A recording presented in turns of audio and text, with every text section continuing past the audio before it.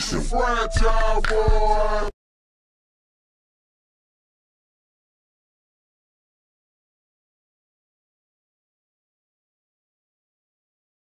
If we could do something for the totally disenfranchised in this country, no matter what, can we give a huge chunk of money to the people who are disenfranchised, to minorities who want so badly to stay in business and can't, and to people who are trying to go to college or have student loans who are minorities, who are the most affected because they had the least chance in our country?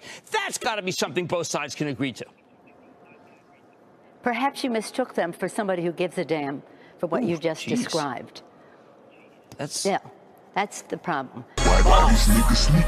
Why these niggas sneak? This and why these niggas sneak? Why these niggas sneak? This and why these niggas sneak? Why these niggas sneak? This and why these niggas sneak? Why these niggas sneak? This and why these niggas sneak? Why these niggas sneak? This and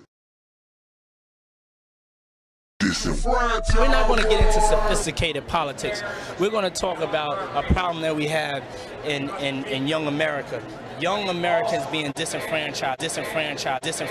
Only 36% of us have voted. And I wanted you to speak. You're one of the few politicians that young people relate to. And we wanted to just hear the message on why you feel it's important for them to vote this year. Young people that, and please talk to the people that are disenfranchised.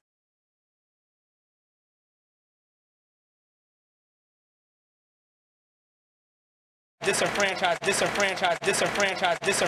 that don't believe in the power of their vote. Well, I really think that this year more than any other, young people have their entire futures at stake. When I go to the floor of the Senate to cast a vote, I'm casting a vote about what the economy is going to look like and what kind of jobs are going to be available, whether there's going to be health care, whether there's going to be good education. Every issue that you can imagine has a direct impact on how every young person watching is going to live his or her life.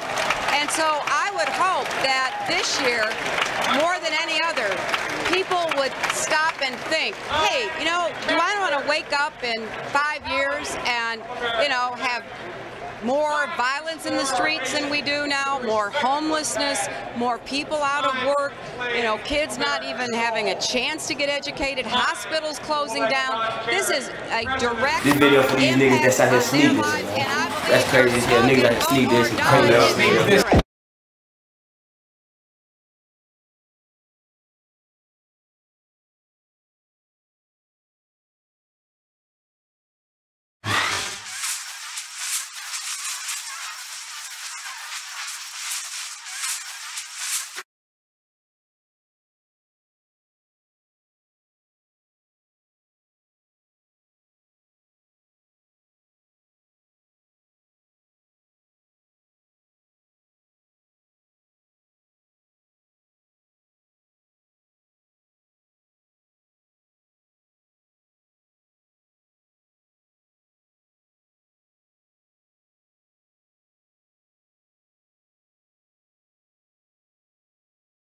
...2 months away, when every citizen of voting age will have their chance to be heard, even this guy.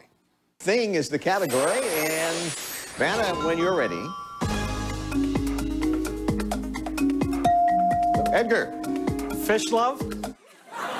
Fish love? Sorry, Edgar, but the category was thing, so the answer we were looking for was fish lube. It's the thing you use when you want to fuck a fish. Fish lube. Better luck next time, Edgar. The fact is, while that fish fucker may be able to cast a vote, a surprisingly large amount of people are barred from doing so. It's estimated that more than 6 million Americans are barred from voting because of felony disenfranchisement laws. It's true. 6 million people are unable to vote because at some point in their life they committed a felony. That is a lot. For perspective, that's like if you took all the people who bought a copy of Robin Thicke's divorce opera Paula and then added almost 6 million more people. And look, if any of you are thinking at this point, well, who really gives a shit if convicted felons can't vote? You frankly wouldn't be alone.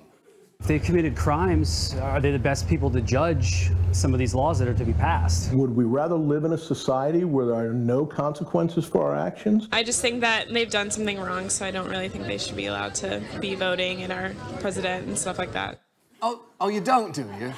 You think if someone makes a mistake, it should follow them for the rest of their life, whether they were convicted of marijuana possession or went to brunch dressed like a TJ Maxx Janis Joplin. I get it. But look, the fact here is, many lawmakers actually agree with her. Here is Mitch McConnell arguing that keeping felons from voting is a public safety issue.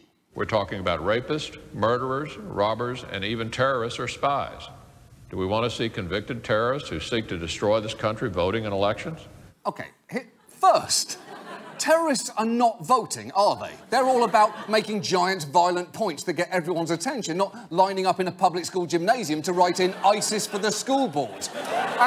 And second, the most recent analysis found only 18% of felony convictions were for violent crimes of any sort, meaning the vast majority were for non-violent offences like property or drug crimes. And for those who have served their sentence but are still unable to vote, this situation is understandably frustrating.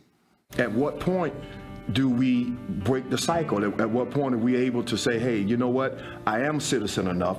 You want me to work. You want me to pay taxes. You want me to make sure I take care of my family, but yet I can't vote. So am I a citizen or am I not a citizen?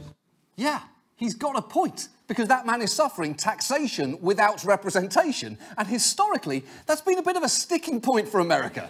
I'm pretty sure I learned about that in school. Something about the American savages threw tea into the water without even having the common decency to add a splash of milk.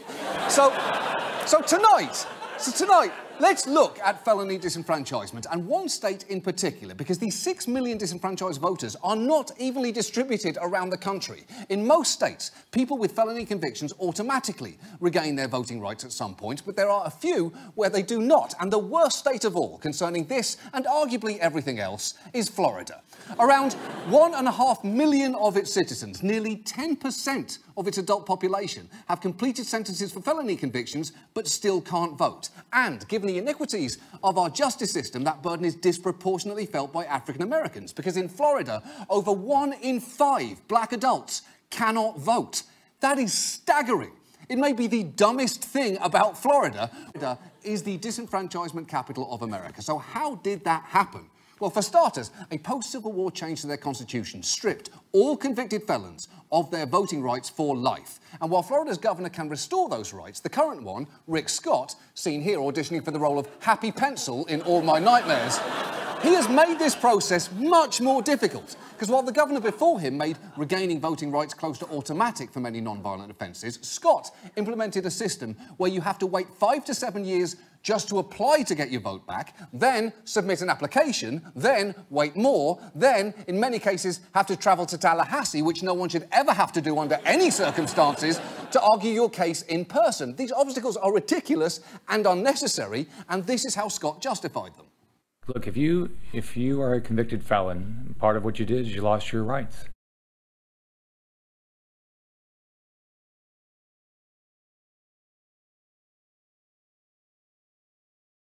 Look, if you are a convicted felon, part of what you did is you lost your rights. Look, if you are a convicted felon, part of what you did is you lost your rights.